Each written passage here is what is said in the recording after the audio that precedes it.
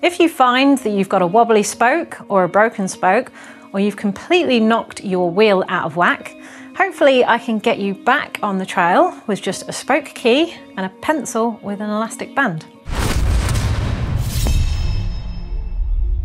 Now, it's important to note that there's no substitute for a professional wheel builder. So what I'm about to show you is more of a temporary fix. It'll get you to the end of a trail. It might even get you to the end of a holiday, but you need to book in with a local bike shop or a wheel builder as soon as possible. So this rim is suspended around the hub and is obviously attached by the spokes. Now, spokes will pull on the left-hand side and on the right-hand side, and an even tension will keep it in the center. If any of the tension is loosened, say on one side, then the rim will start to pull towards the more tension side. So equally, if you lose tension in a couple of spokes, then the rim will start to bend towards the tension side. And that's when we start seeing a wiggle in the rim or a buckle. So what we need to do is tighten those back up to get it back into a straight line. So another thing that's important to note is that wheel manufacturers will specify what tension a spoke has to be. This is much like the torque settings on a bolt or a particular component. You don't want to over tighten these because it can even pull the nipple through the rim and damage it completely. This is why when we're tightening up, we're going to err on the side of loose, because it's nicer on the wheel to be looser than it is to be tighter. But it's also another reason why you need to get your wheel to a local bike shop or a wheel builder to make sure that they torque it back up to the manufacturer's tension settings. So I've actually got Rich Payne's back wheel here after a hard week of shredding in Malaga. Now, he's not exactly a heavy rider, but he is a hard rider. But even a light rider like myself will eventually knock a wheel out of true, just from forces into the corner or from hard knocks and landings. It will put stress on this wheel, whether it's carbon or aluminium, and it will knock the tension out on these spokes. So what I've got here is I've got a few loose spokes. Luckily, I've still got all the nipples intact, even though they are severely loose, which means I can tighten them back up and even straighten them a bit. If you've lost any of the nipples into the rim, maybe they're rattling around, or if you've broken a spoke completely, you might want to take that spoke out for safety's sake, or at least wrap it around another spoke, or even tape it there, just so it doesn't rub on your frame or get caught in your drivetrain.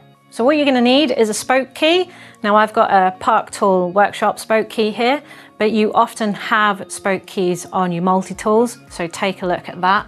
And that will just tighten up the nipple and basically stop it from disappearing into the rim forever, because then you're going to have to take your tire off and your rim tape off to get that back out, which you don't really want to do on a trail.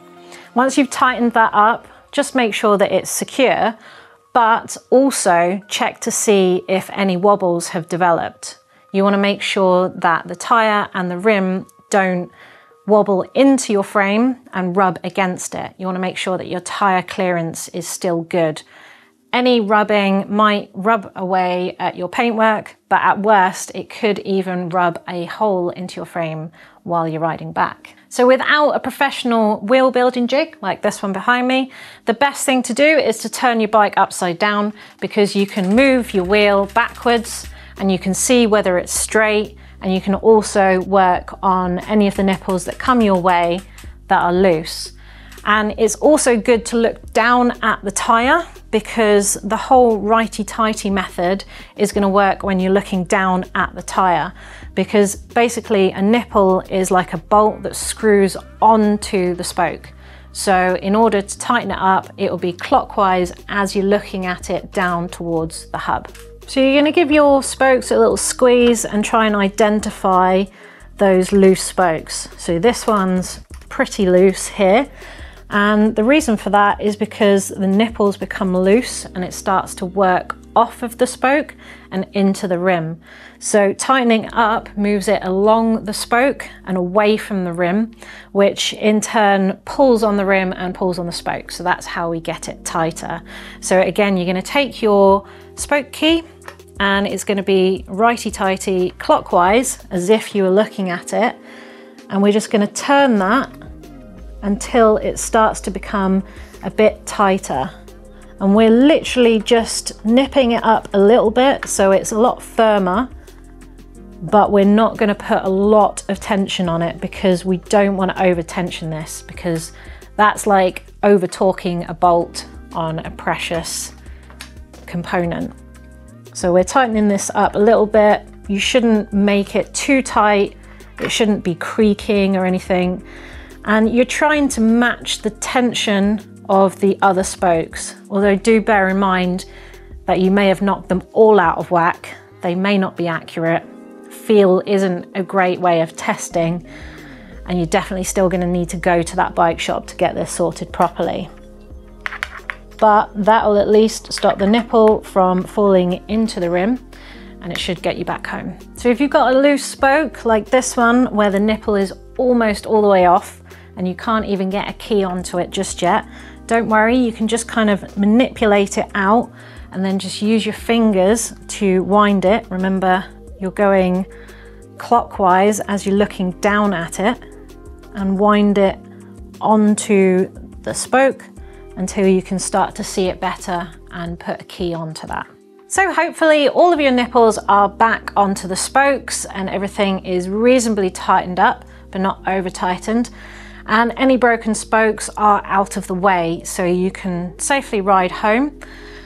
What you want to do is roll your wheel backwards and check the clearance on your wheel. You don't know if tightening up some of those spokes may have now pulled it out of line, so do check the clearance. So if you haven't got clearance and it is really quite wonky, then you might need to add a little bit more tension onto those loose spokes to get it back to straight.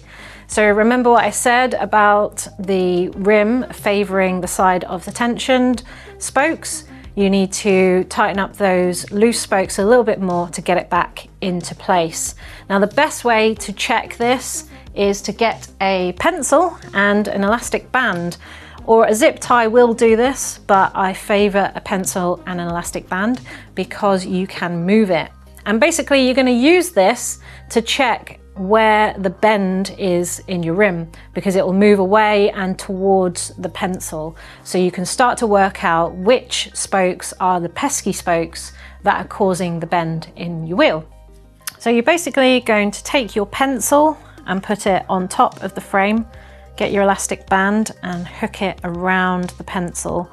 And you're basically just trying to make the pencil stay in one place quite close to the rim, because as we start to roll the wheel backwards, it'll let us know whether the rim's coming closer or getting further away.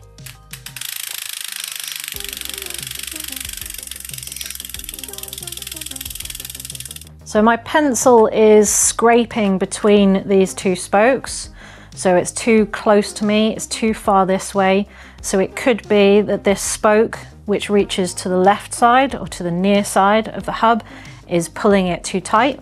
Or it could be that this spoke above, which is going to the opposite side, is too loose, so it's letting it fall over this side.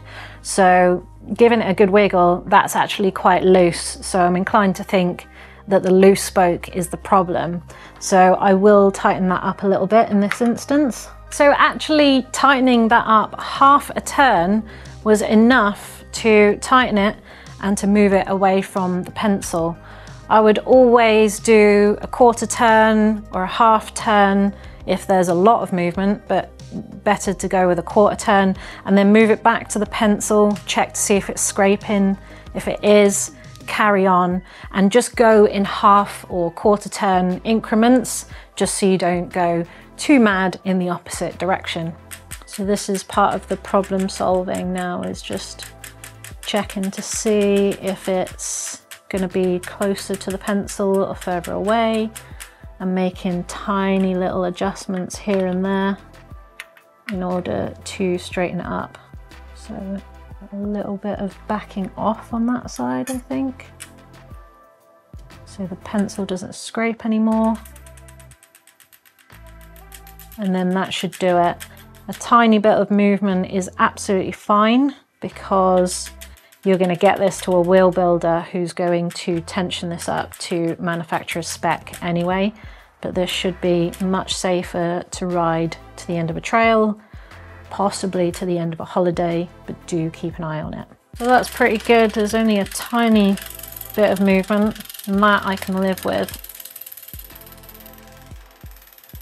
Okay, that's probably about as good as I'm going to get it by hand. Rich's wheel looks reasonably straight and it's all intact now. So if you've followed along, then hopefully you can get to the end of your trail, or maybe even the end of your holiday on a wheel like this. But do remember that you've done this by hand, so you still are going to need to take this to a professional to make sure it's all tensioned correctly, because a properly tensioned wheel will last a lot longer and it'll be a lot safer as well. If you found this helpful, then let us know in the comments below how it went and give us a thumbs up. See you soon.